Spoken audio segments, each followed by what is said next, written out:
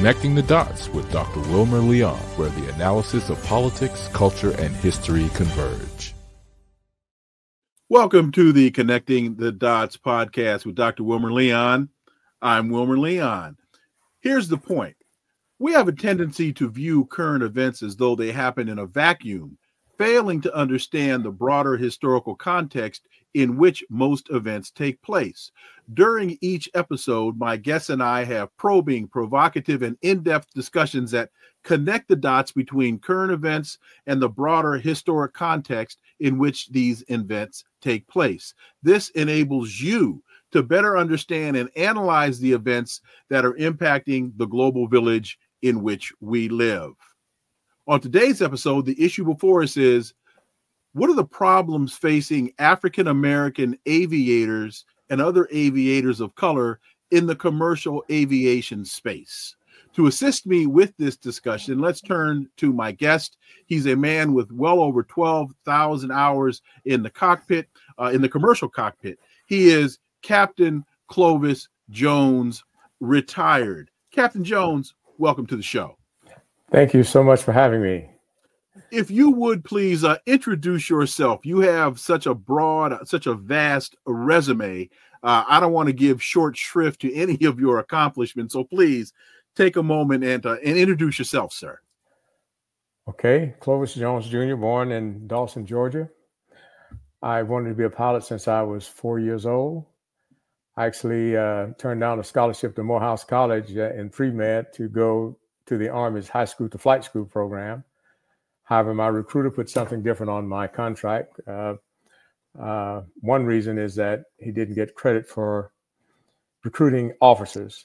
And secondly, in that part of the world, as a Black person, that was not something that, people who look like him wanted people like me who look like me to do. So I wound up in the infantry for 3 years, got out and asked for my scholarship back, and went to Morehouse for a semester and was called by the Army's aviation department to see if I was still interested in flight school. And I said yes. So I really re-enlisted into the Army and did go to flight school. Completing flight school, I was a turnaround flight instructor for both the Huey helicopter and for the Huey gunships. Deployed to Vietnam as an instructor pilot, a safety officer, and assistant ops officer. My second tour in Vietnam, 10 days prior to that end, I was commissioned in the Army's Field Artillery Branch as a second lieutenant aviator. Returning to the States, I went to the basic course Field Artillery, then to the Army Aviation's school at Fort Rucker, Alabama, and became an academic instructor. Leaving the Army after about 10 years of active duty, I got my first flying job with Hughes Helicopters when they were working on the Army's new attack helicopter, the Apache. And I was there from its in the flight test department of Hughes Helicopters, from the building of the helicopter to its initial test flight through its delivery to the Army. Then my second flying job was with Xerox Flying Executives. Third flying job with Western Airlines, which is now part of Delta Airlines, then to American, then to Air California, which is now part of American. And I found a home at FedEx and retired from FedEx as an MD-11 captain. I have been involved in flight organizations, both Black and white, and current president of the United States Army Black Aviation Association and former president of the Organization of Black Airline Pilots, which is now the Organization of Black Aerospace Professionals. And my most recent flying job was with as a captain with JSX, a regional airline. You're rated to fly both, as you just mentioned, helicopters and fixed wing aircraft. How unique is that for an aviator, particularly an African-American aviator? Well, I don't know how unique it is, but there are few of us who are dual rated, and even fewer who are Black. During Vietnam era, there were only about 600 Black Army aviators. So there's a book, 600 more or less. And so to be dual rated, that's rare. To be dual rated, that is rare. Before we go any further, I'd be remiss if I did not mention the passing of Captain David E. Harris. the first African-American pilot for a major U.S. passenger carrier. He died March 8th at the age of 89. And he once said, "There's no way I should be the first. It should have happened long before 1964. I know you were friends with Captain Harris. If you could speak about him and his accomplishments." Well, Dave Harris, just a prince of a gentleman. He was just outstanding in all ways. He was a mentor. He was a good friend. Based on his experiences, he basically told us what to look out for. And that was a time where the airlines would use sickle cell trait testing to keep us from being hired. Yes. Either you have sickle cell and, one blood test says it all, but they would continue to test you to see if you had the trait. And that was one way that they would not bring us on board. And another was testing. So Dave Harris, with American Airlines, he challenged that. And so with the psychological testing, which had no barrier on you becoming a pilot, so he challenged that, as well as the repeated blood testing to see if somehow, if we didn't have the sickle cell trait with the first blood test, they would keep testing you, hoping that you would show the trait and they could deny you hiring. So that was one of the milestones, and he's was one of the presidents of the Organization of Black Airline Pilots, but just a prince of a gentleman. Mentioning the psychological testing, one would think someone with your background, Vietnam aviator, all of the trials and tribulations that you went through overseas, that the fact that you survived that should be enough psychological testing to warrant you to be a commercial. I mean, if you can fly there, you can probably deal with passengers going between Dallas and wherever it is you're going to go. But that sounds as though that was another exclusionary process, not an inclusionary process. Yeah, that's correct. That is correct. And when Marlon Green won his Supreme Court decision that broke the barriers of us being kept out of the industry, he was hired, but not trained. So he didn't get a chance to fly. So it was a delay even in that process. So there are a lot of delaying tactics that were used. And there are those that are still out there. Talk a little bit about Marlon Green. He was an Air Force aviator, hired by Continental in, I think, 1957, but they rescinded his offer. And then it took about 6 years for it to go through the Supreme Court, and the ruling was in his favor and sent a very wide message to the U.S. airline industry about hiring. And I think he started flying for Continental in 65. Is that right? Roughly around that time. I'm not sure exactly on the exact year or date.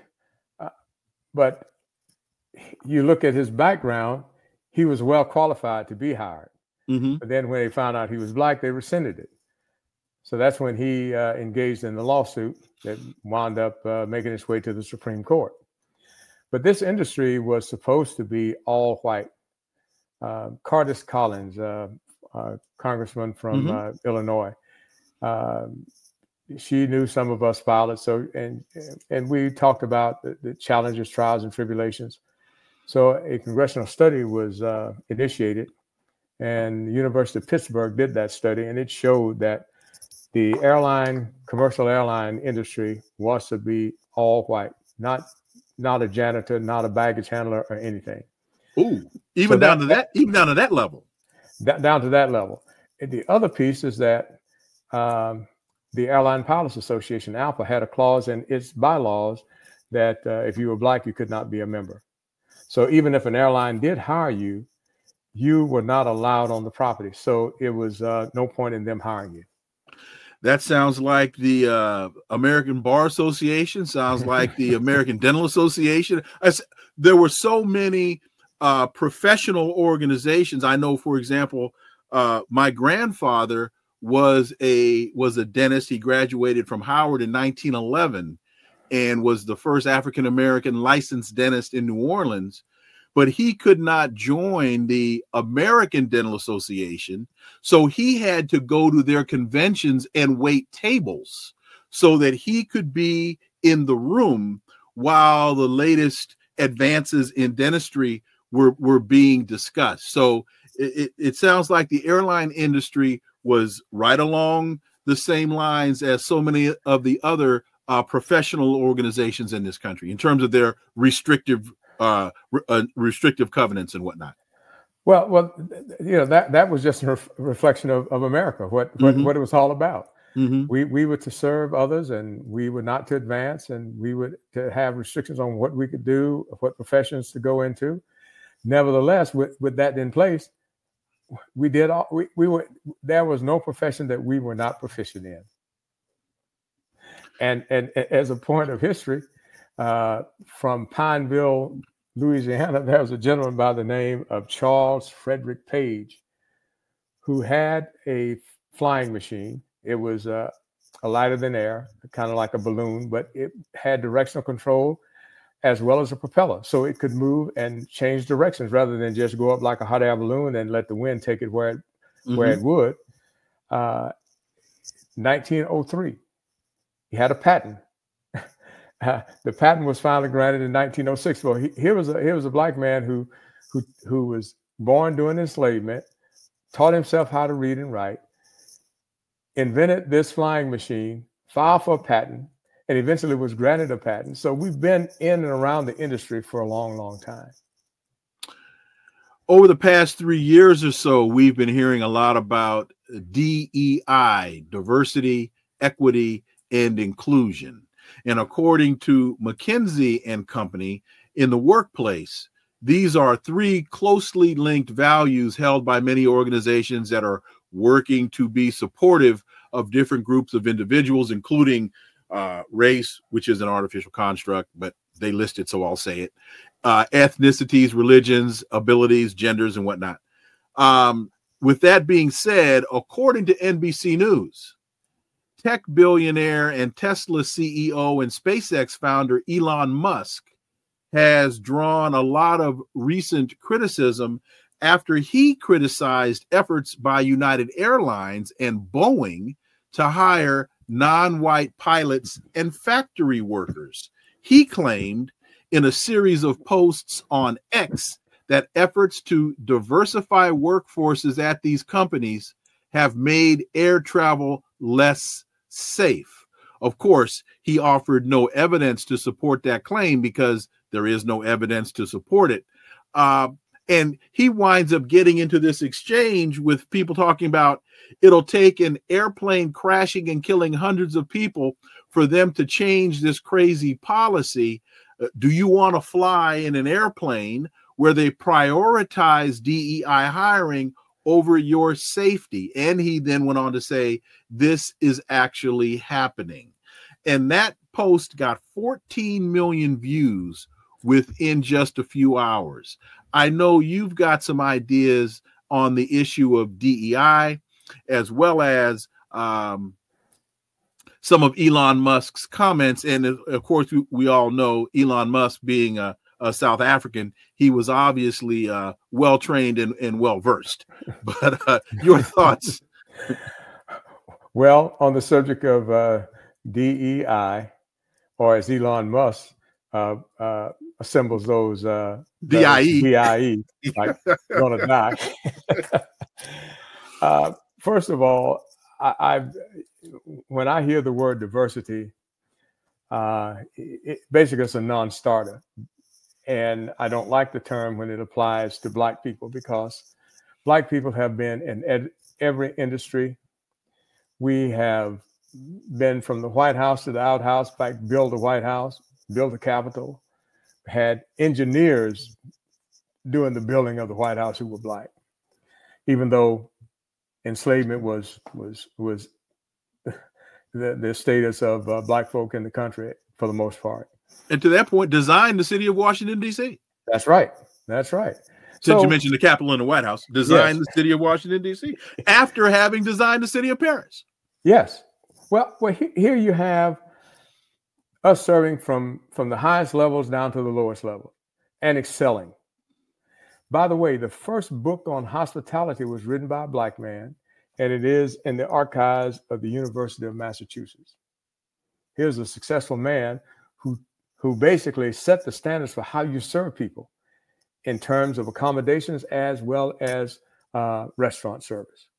So we've been at the top of the games in every industry. We wouldn't have the space program that we have. We wouldn't have the internet that we have today.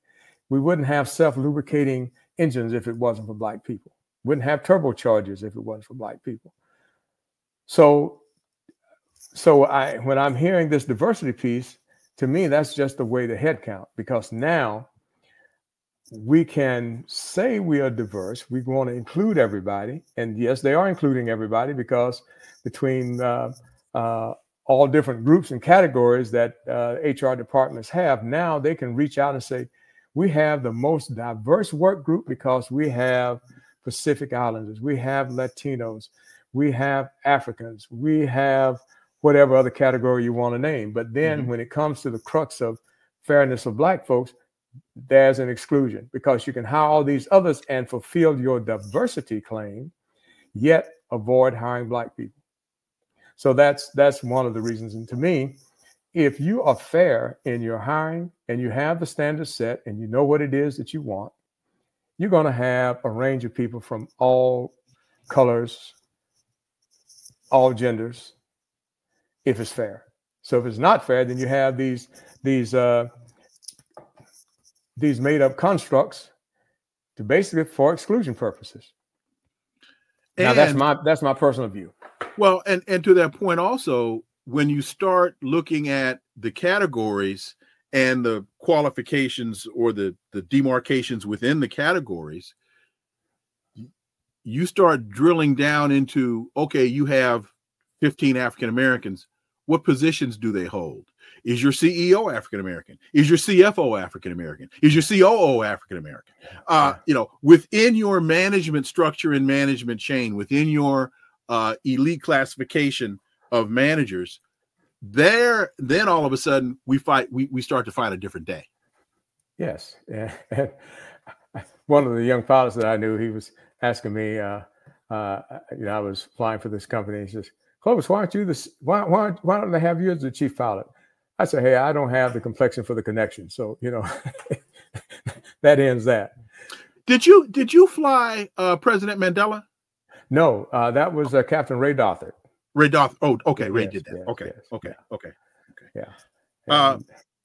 So give us a little bit about your background getting into the industry and overcoming the barriers that you had to overcome, and how prevalent are those problems today? Because when I look at the data today, 90% of the pilots are still white male, 3.4% are African American, 2.2% are Asian, and 0.5% are Hispanic or Latino. So those numbers tell me that that we're still having a problem. In fact, I got a little bit ahead of myself, because the question I was going to ask you to get into this conversation is, we've spent a lot of time in the 50s and since the 50s singing "We Shall Overcome." We can now board a plane and see African-American captains and first officers. Have we overcome? By no means. Things have changed. There are things that are different. There are some things that are better, but the underlying system has just changed. So we still have this system where the overarching piece is that we're encapsulated to only hold certain positions. And that, of course, depends upon the company and the culture of the company. But we don't have, for example, desegregation. You had that, and then you have the opening of opportunities for the airline for, quote, minorities. And women were considered a minority. So there were more white women hired than Black pilots. And that's still the case today. So overcoming obstacles, my first day on the flight line to be trained as an Army aviator, I had an instructor from the Northeast, from either Vermont or New Hampshire. I don't recall exactly which. But en route to the helicopter for our first flight, he said to me, "You look like a pretty good athlete. Do you know who Jackie Robinson is?" I said, "Yes. Jackie's cousin lives down the street from me." He says, "Well, I think you should get out of the Army and go play baseball because Black people don't make good pilots." Now, and here's a person who is telling me that I shouldn't be a pilot and he's going to train me, because, but Blacks don't make good pilots, so I should lead the program. So I knew what was in front of me. So I went to the flight commander and asked for a change of instructors. And the upshot of that conversation was, well, both of you are new. He's a new instructor. You are his first student. You are a new warrant officer candidate, and this is your first flight. So it's going to look bad for both of you. And he wanted to know why. And I explained to him without saying the guys are racist. And he says, he mulled over it for a second or two and says, this is what I'll do. I'll ensure that you have every opportunity that any of the other warrant officer candidates have in this program. And I said, okay, that's good. However, when I come back and ask for a change of instructors, I want a change of instructors, no questions asked. And that is what happened. This gentleman was, you can read the syllabus, you can understand what is to be done, and you can mimic it, but there are certain standards, or there are certain ways that the Army wants you to fly. Mm-hmm. And if you aren't trained to do that during your check rides, you get downgraded. He was teaching me wrong. So I had a progress ride. A young instructor who was about the same age as I was about 21 years old. And he'd been flying. He had his license when he was 16 or 17 years old. He came from a wealthy family, and his family got him trained in a helicopter instructor and all that. He asked me to do a taxi. Oh, this is not how we do it. Asked me to do a takeoff. Oh, I got the aircraft. This is not how we do it. So he demonstrated every maneuver that he asked me to do because I was doing it as I had been trained to do it. When he showed me the way that I needed to do it in order to meet the standards that were expected of me, I did them as he demonstrated. And at the end of the flight, he says, I've got to talk to the flight commander. That's something not right here. You know, you started this flight off unsatisfactory. And now, but you ended, you're above average. But I can't give you an above average because of where you started. I just got to talk to the flight commander, and I just smiled. And so I said to myself, I already have. So my next day of flying, the deputy flight commander, Dick Strauss, need to give him props, and also the flight commander, Sam Countryman. Dick Strauss, we got into the helicopter, flew out to the stage field. We landed. He says, take it around the patch 3 times and park it on a certain spot.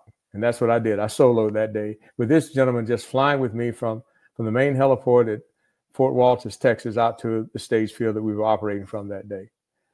And at the end of my primary flight training, Dick Strauss showed me some things that you could do with a helicopter that were not in the syllabus. He said, may come in handy one day. And it did for me because in a Cobra helicopter, which is nose heavy, I was an instructor giving an in-country orientation to a new pilot. And on very short final, we lost our 90-degree gearbox and tail rotor. And without a tail rotor, you do not have directional control in the helicopter. So we went from a nose-up attitude to a nose-down attitude, spinning right, and it wanted to roll inverted left. And all of that last day of flying that Dick Strauss showed me what a helicopter could do, instinctively, I did it. I stopped the turn by closing the throttle, right rear cyclic to level the aircraft, pull the collective up, and we spun about 1,800 degrees, like in about 2 seconds. But I was able to land the helicopter with just minimal damage. And I was told that's the first time that you'd had such a catastrophic failure that either the helicopter was not destroyed or the pilots were not either killed or injured. So everybody you encounter is not against you, but you do have the remnants of the shadows of the echoes you still have the echoes of slavery. You still have the echoes of containment, of us being in certain categories. And there are people who really want to keep us there, and some people who want to put us back there. So that is prevalent in our industry as well. You're 21 years old. You're in the service, which is a hierarchical organization, and your instructor tells you that you need to leave the service and go play baseball. Yes. Where did you find the intestinal fortitude to manage that circumstance by A, not punching him in the face, B, not saying anything derogatory to him and then punching him in the face? You see, I got to think about punching people in the face. But no, so where did you get that ability to manage that circumstance to your favor, not your detriment? Well, I learned firsthand about white racism and at 4 years old.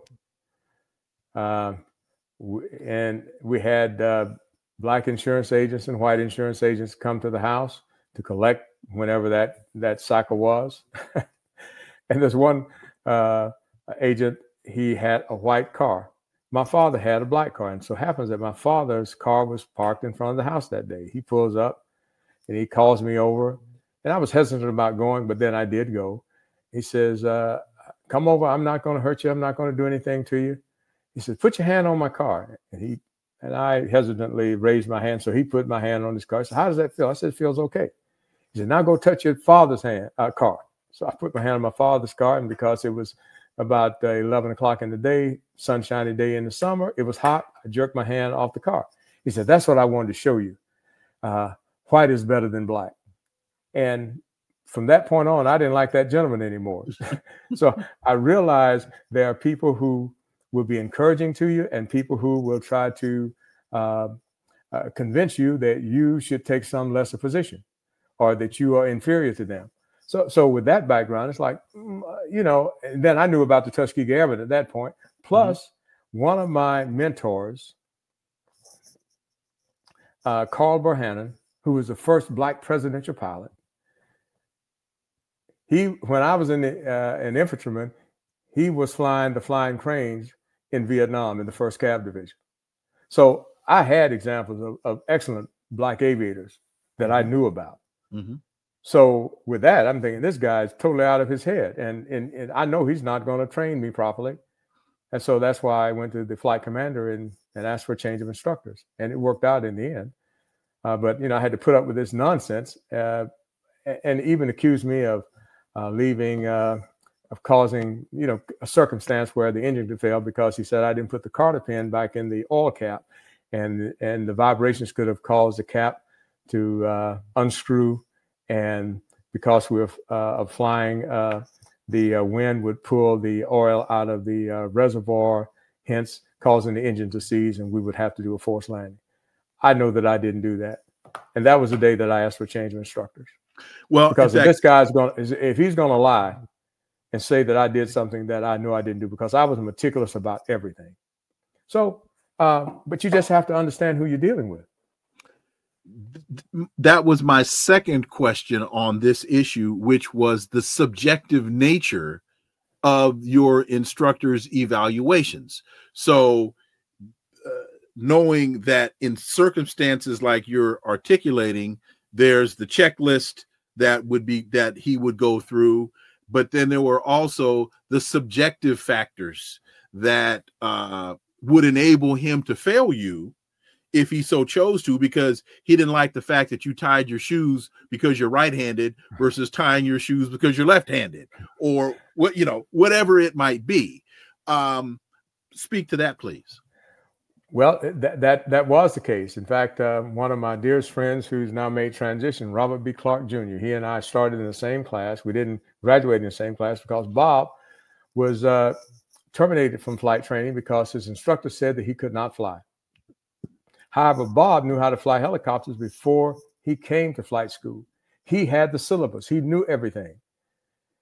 And he appealed it all the way to the Department of Army, and the base commander was asked to get involved. So he asked Bob, can you fly this helicopter? He says, yes. Well, let's go out to the airfield and let's go fly it to the stage field of where your flight group is flying. He did. I mean, he was off for 3 months, got in the helicopter, flew out there, landed, and they went and talked to the flight commander and also that instructor. That instructor was fired on the spot. Of course, the flight commander was trying to protect him because it was civilian pilots training us. And they were with Southern Airways, based out of Birmingham, Alabama. So, again, that cultural piece.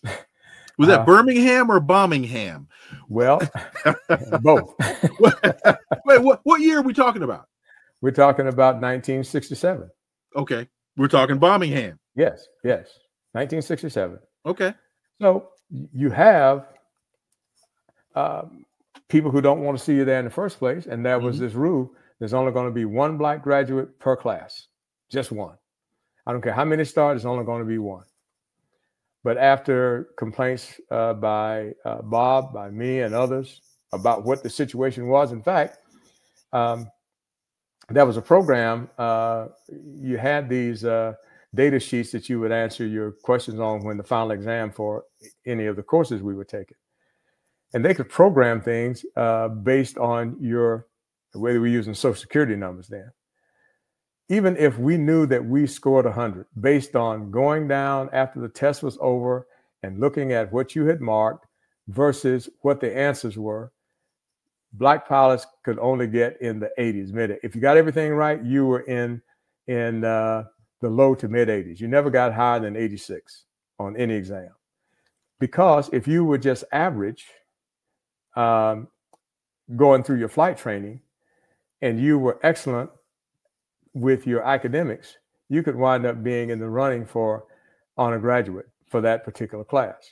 So they programmed that the black pilots could not score 100 on all of the written exams. So that was another trick, and it was proven that that was the case. So there are all kinds of obstacles out there, but you just have to be well versed enough to understand and identify and just not take things. You know, I saw during the civil rights era where corporations would come and they say to people who had degrees, do you have a college degree? Oh, you're different. They try to tell them, oh, you're a different kind of black person.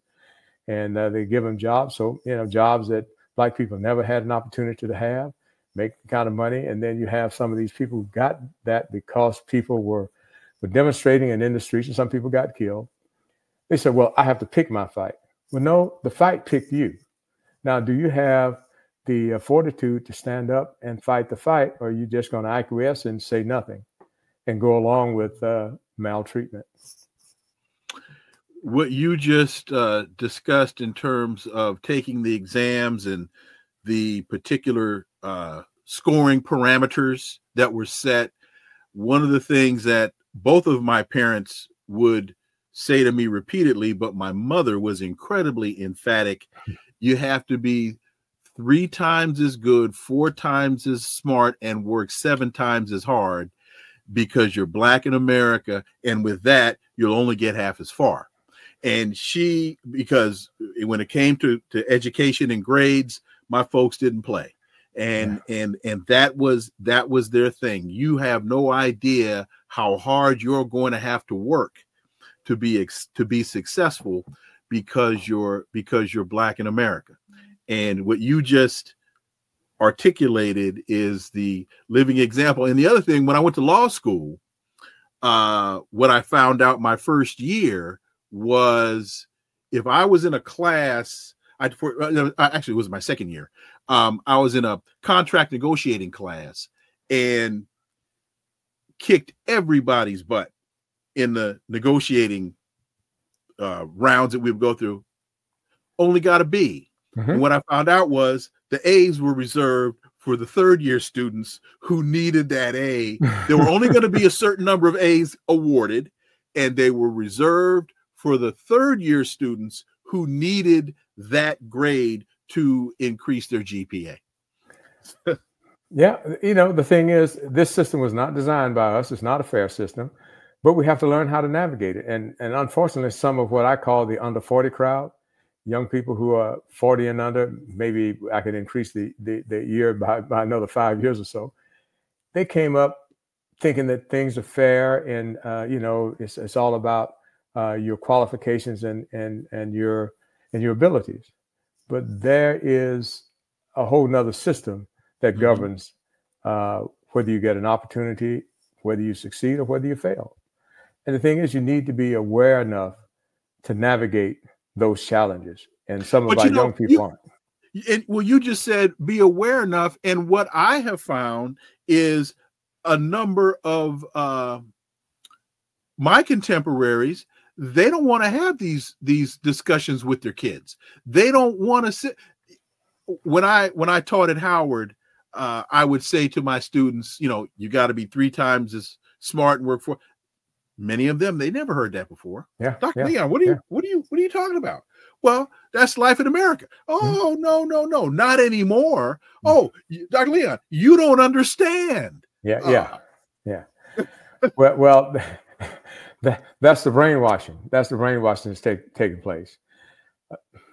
It's example.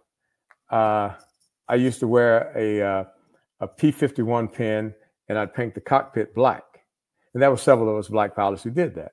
And that was just honoring the Tuskegee Airmen, because they were the first people en masse to show that we could do this. But you had pioneers like Eugene Jock Bullock, who was a World War I fighter pilot, had to go to Germany. Not Germany, to France. But he caught a ride to France on a German boat, learned to speak German en route. And he wound up during World War II being in the French underground because he had a nightclub in Paris, and the German officers wanted to come and enjoy the entertainment and the music and the atmosphere. So he got a lot of intelligence that he passed on to the French underground, and he and Charles de Gaulle were good friends, and he was given awards. The Legion of Merit? Say again? The French Legion of Merit? Well, I'd have to do the research, but okay. Charles de Gaulle came to the U.S. and he wound up coming back to the U.S. and he was an elevator man for the NBC, where the NBC studios were in New York. And he was interviewed, but his background is phenomenal. And I happen to know his grandson and other members of his family, a cousin. But he couldn't fly in America, but in France he did. Bessie Coleman. And you have Chief Anderson, who was the civilian chief pilot for the Tuskegee Airmen, who, by the way, trained Captain Dothert. He taught himself how to fly. He wanted to fly. His father borrowed money from the white person that he worked for, bought a plane for his son. No one would teach Chief how to fly, but he'd go to the airport every day and he'd listen to the white pilots as they came back and talk about what they did was successful and the stupid stuff they did. And Chief would get in his airplane every day, crank it up, and taxi. And one day he taxied fast enough that he lifted off the ground. He said, now I got to figure out how to land this thing. Eventually, he did get some instruction from the Wright brothers. And I've had the opportunity to fly one flight with Chief. So I guess I'm 1 degree or 2 degrees away from the Wright brothers in my flight journey. But you have all those obstacles in the way. You have other pioneers, Janet Bragg, Cornelius Coffey. You have Willa Brown, and there are any number of others that we that have pioneered the way for us. Chauncey Spencer, Edwin Dwight, the sculptor. He was chosen to be the first Black astronaut, but again, he was a pilot, but then, he, that didn't, the astronaut program, because they didn't want any Blacks in the program. And he, had difficulties there, but he wound up followed his passion in business and with art. And he is one of the most prolific sculptors in the country and doing art, our kind of art for us to recognize our heroes and sheroes. You had, as a Morehouse man, you had a relationship with Dr. King. Yes, I did. If you could elaborate on that a little bit, please. Yes. During the Albany movement, I would go down and listen to Dr. King's speech almost every night that I could. So I would catch a ride with teachers who lived in Albany but worked in Dawson, walk to the church, and because we were young, they would put us young people right on the front row below the pulpit. And my minister of my church and Dr. King were Morehouse classmates. They graduated at the same time.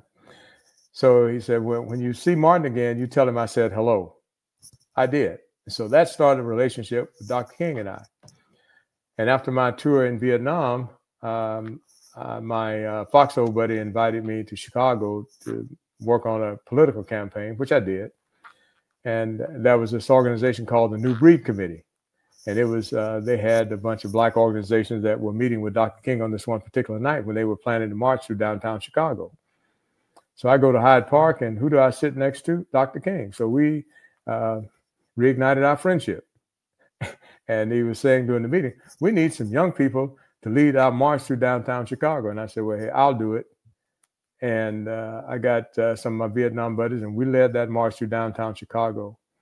And then when I did leave Chicago and went to Morehouse for the second time, he would come, well, for the first time, actually, because that was 1966. He says, he would come to the college and say, hey, come by the office and talk to me. And I just thought he was being nice.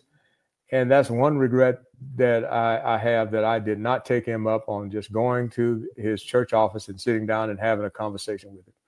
But I did become good friends with his press secretary, Junius Griffin. So he and I would have wonderful conversations. So, but I'd see Dr. King often coming to Morehouse, and every time he'd come by the office and talk to me, come by the office and talk to me. And that's something that I didn't do because it's like, he's just being nice. Well, now I wished I had. You do your tour in Vietnam, you go to Chicago, Dr. King asks you to lead a protest in Chicago. How did you reconcile what you fought for in Vietnam versus what you were subjected to when you got back home? Well, during those days, you know, it was tough for Vietnam veterans coming back. You know, they called us baby killers and spat on us. There was no reconciliation. Thing is that Vietnam was dangerous. Being Black in America was dangerous. So it was no different than walking through downtown Chicago for a purpose for Black people in America than going to Vietnam, supposedly fighting for democracy, when all they wanted to do was have their own independence, because Ho Chi Minh came to America and he was trying to speak to the president of the United States, and that never did happen for whatever the reasons are. I mean, there are a number of stories as to why it never happened. Mm-hmm. But, and Ho Chi Minh lived in Harlem. He worked in a restaurant, but he lived in Harlem. So he understood the plight of Black people in the country. So that was one patrol we were on. You have, you know, North Vietnamese, we're out in the middle of nowhere. And they see that the unit is mostly Black, wave at each other and keep going. Why are we going to fight each other out here? For what? So it was dangerous. It was dangerous in Vietnam. It was dangerous here in America, because then, as well as now, you get in the wrong situation in the wrong part of town, you can wind up dead. Mm-hmm. You can wind up dead in the right part of town. Well, look, you can wind up dead in your own house with no consequences. Nobody held accountable. You know, nobody indicted. And Dr. King's last book, Where Do We Go From Here? From Chaos or Community. He said that shooting was the new lynching. Mm-hmm. And that is what we're living through right now.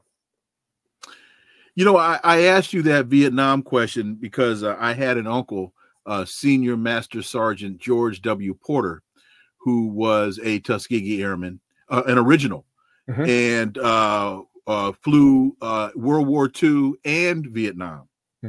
And I'm originally from Sacramento, California, and my Uncle George lived around the corner, and so the Sacramento Kings honored him at a basketball game, and he could barely walk by this time. He was about 89, maybe 90. He could barely walk. But when they played the national anthem, he stood up so fast and so erect. And so when it was all over, I said, "Unc, help me understand something." He said, "What's that, son?"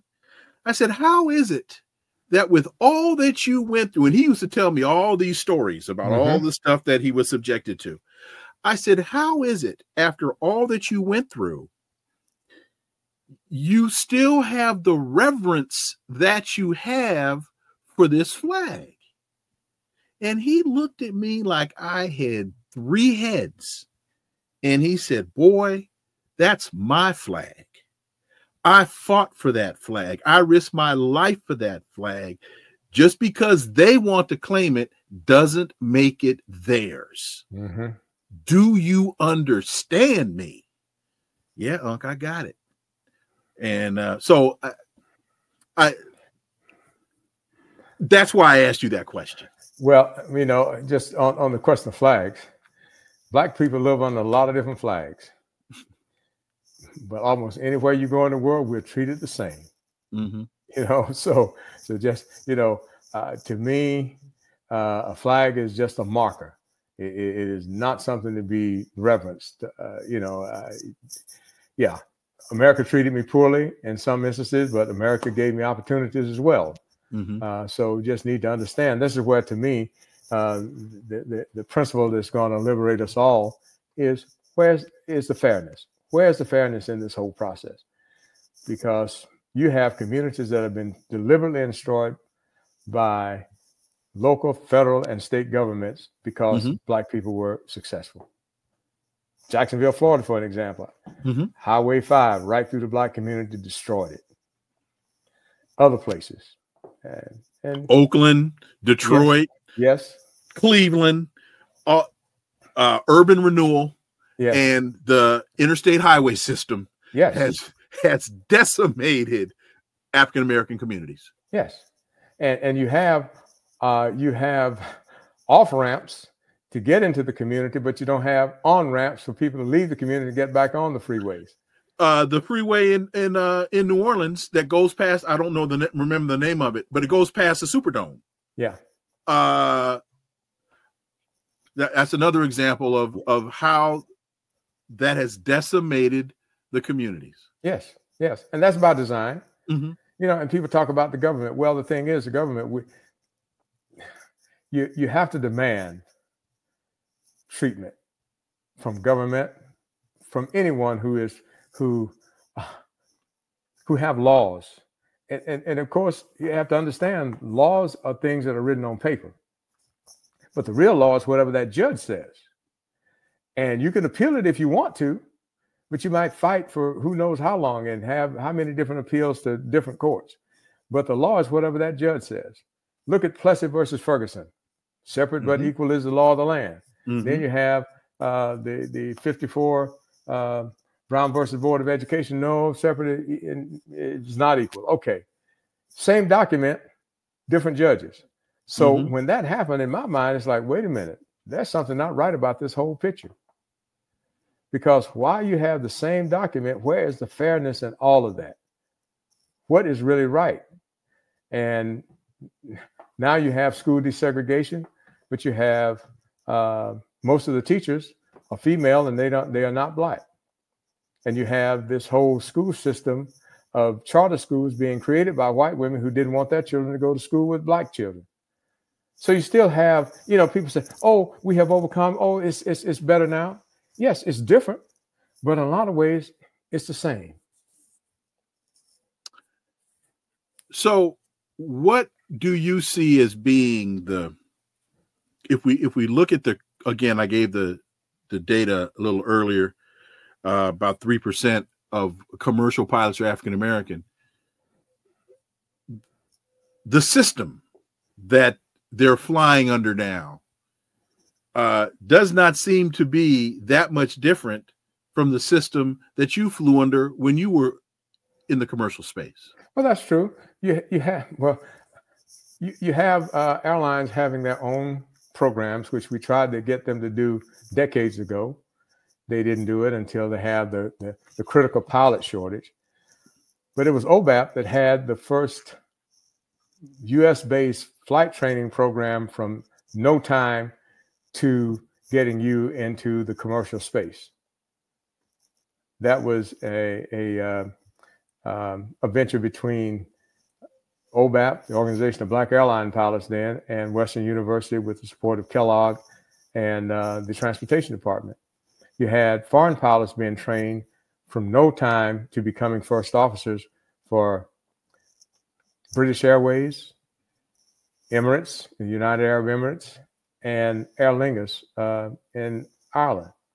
I'm saying, well, wait a minute. Why don't we create a program where black pilots black people who want to become pilots, who have degrees, go through the interview process, go through the testing process, and if they qualify and this meets the criteria for what the airlines want, then let's train them and let's move them into commercial airline space. Well, that program lasted until money was diverted from training black pilots to buying airplanes. And now the airlines are replicating what was done by OBAP and Western Michigan University. Is there a sense of camaraderie today amongst black pilots that there was when you were coming through the system? Or do many of them feel a sense of accomplishment and a sense of success and participation in the system to where that sense of camaraderie isn't deemed necessary? Hopefully that made sense. Well, kind of both are true at the same time. Two opposites can be true at the same time. Mm-hmm. The younger group, if they kind of know each other, then there's that camaraderie. You know, hey, we're gonna support each other. We're gonna party together. Hey, we're gonna have each other's back. You know, when doing the ups and the downs and all of that. But among those of us who came along early, we would talk about whoever was being put upon by the system or by that airline or by something. We knew about it, and we would support, because if something was happening at one airline to a black pilot, we look for it to happen at our airline. So how did we outmaneuver that? How did we navigate those systems? How did we learn from those challenges so that we wouldn't even be confronted with those issues? So, but now the young people who know each other, they tend to have that camaraderie. But with us, hey, if you were a brother, and when sisters, black women became pilots, we embraced and supported them because we knew how tough it was going to be for all of us. Young people, they tend to say, oh, well, hey, you know, it's fair. And the story I wanted to tell about the pin I used to wear with the P-51 and with the cockpit painted black. Oh, there was a white pilot and a black pilot. And they were both Academy graduates, Air Force Academy graduates. And the white pilot said, oh, Tuskegee Airmen. I said, oh, yeah. You know, I said, they're some of my heroes. And the black pilot says, what? And then the white pilot told him, oh, the Tuskegee Airmen did this, and this. And he said, oh, well, I guess I need to brush up on my history. I said, yes, you do. You don't, I mean, you're Air Force Academy grad and you don't know who the Tuskegee Airmen are. That gives you some idea of the deficit in our history that is not being taught among our own people. And some people think that because they have a job and some money in the bank or millions in the bank, that they are immune. None of us are immune from how this system operates when it operates against us. And we need to own our own. We need to train our own. We're at a point now where there's no way that we should be dependent on somebody else to teach or train our own, because as I experienced during my first with my first stint with my first flight instructor, you can be taught wrong. The subject can be covered with the items that need to be covered, but you can be taught wrong. And sometimes, for example, just 1 degree off on a heading for 60 miles, you are 1 mile off course. So small deviations can cause you to be way off course if you continue on that path. So we really need to know our own history. We need the truth to be taught so that our young people understand, number one, who they are to this social system that we live under, and who we are to each other, that we'd better have each other's back and hold each other accountable. Right is right and wrong is wrong. Just because you're black, you don't get a chance, and all this, I don't snitch. Well, thing is that what you need to do is hold somebody accountable for bad behavior and destructive behavior in our own community. And we need to understand that our communities are precious and that we need to maintain the land that we have, the homes that we have in our communities, because others will come in and you won't recognize it 5-10 years from now. I'm chuckling because I'm debating. I'm gonna go ahead and bring this up just to your point. When the Fonnie Willis situation developed in Atlanta, I did a show criticizing her for the horrific mistake that she made, resulting in the process that she had to go through. And the whipping I took, mostly from Black women, because all I was saying was that behavior is indefensible, especially at that level. She's playing at the level of the game where she's going after the former face of the empire. Yes. You can't, I made the comment, you have now brought this on yourself because you couldn't keep your panties on and homeboy can't keep his fly up. Man, they came at me. But, I hate Black women. I have a colonized mind. Who am I to? Because one of the points I made was the community should not be tolerating this type of behavior. We don't want to go and tell our daughters or go and tell our sons that they're supposed to, engage like this in the workplace. Oh man. Yeah. It was brutal.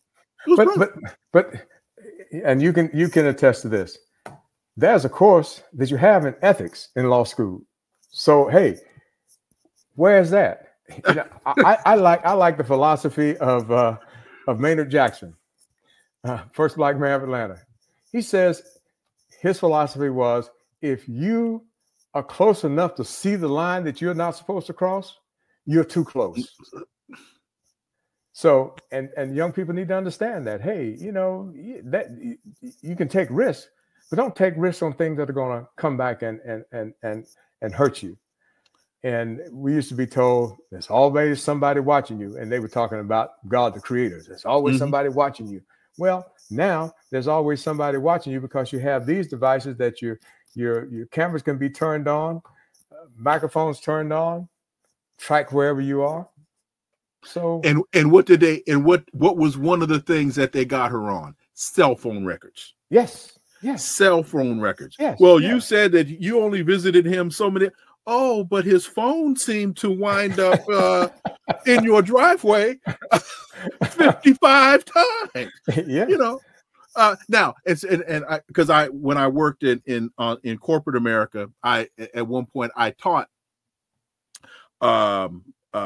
sales ethics to the sales team, and my line to them was, the appearance of impropriety in many instances could be worse than the impropriety itself. Yes. So just ask yourself, how does it look?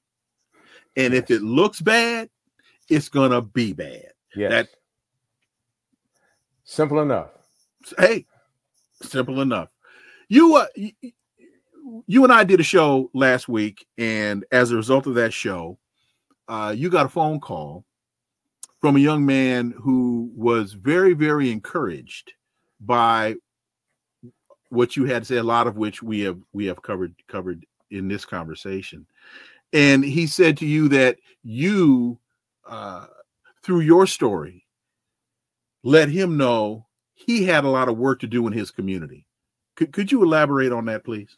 Yes. Well, it's a group of us who are in narrative and learning about our history, understanding the principles of Africana studies, that no matter where in the world you are, you're an African and you're a Black person, and there's a whole system that's designed not to have you rise above a certain level. And so, and how do we recapture? And when do we start our history? If we started in 1619, we've cut ourselves out of millennia of culture, religion, spirituality, science, inscribed on the pyramid walls. Our people have depicted surgical instruments that are used to this day. So the Greeks did not invent medicine. Hippocrates was not the one who basically founded medicine, not the father of medicine. Mm-hmm. It was African folks that look like you and I. So with that, where is our mindset? And what are we waiting on? So it encouraged him to do the work in the community. So one of the things that I've learned through the years is that for a group of people to make progress or to make any change, good or bad, you have the square root of that number of people, say 300,000. Well, you need 600 people, like-minded folks working and moving in the same direction, maybe not always agreeing, but you're like-minded in making things better. And you're doing the work on the ground to make it happen with whatever your talents are. That shifts the entire population. And so he talked about, hey, we need to find a way to make this happen so that we can do our work on our own, teach our children. So, and he's on the ground doing just that. So he said, hey, I figured it out. I know what we need to do. This is what we need in these parts of town. And how, now we have the template. Now we got to do the work to make it happen. Mm-hmm. And one of the elders said, hey, we already have the teams in place. It's just a matter of educating the teams to get them to think outside of the borders that they live in and expand their minds and understand that, hey, we were educating folks long before we came to America. We had culture. We had all kinds of things. Now, again, I have to say that everything about Africa is not glorifiable, mm-hmm. but there are some things that are. So you pick the best, because when you do your best, you're going to get better and you're going to advance things rather than destroy things. Captain Clovis Jones, Jr. Thank you so much, sir. Thank you for your service. Thank you for your commitment. Thank you for your work. Thank you for joining me today. You're more than welcome. It's my pleasure. And thank you for having me. Oh, well, I'm going to have you back. Folks, all right. Folks, thank you so much for listening to the Connecting the Dots podcast with me, Dr. Wilmer Leon. Stay tuned for new episodes every week. Also, please follow and subscribe, leave a review, share the show, follow us on social media. You can find all the links below in the show description. And remember, this is where the analysis of politics, culture, and history converge. Talk without analysis is just chatter, and we don't chatter on Connecting the Dots. See you again next time. Until then, I'm Dr. Wilmer Leon. Have a good one. Peace and blessings. I'm out.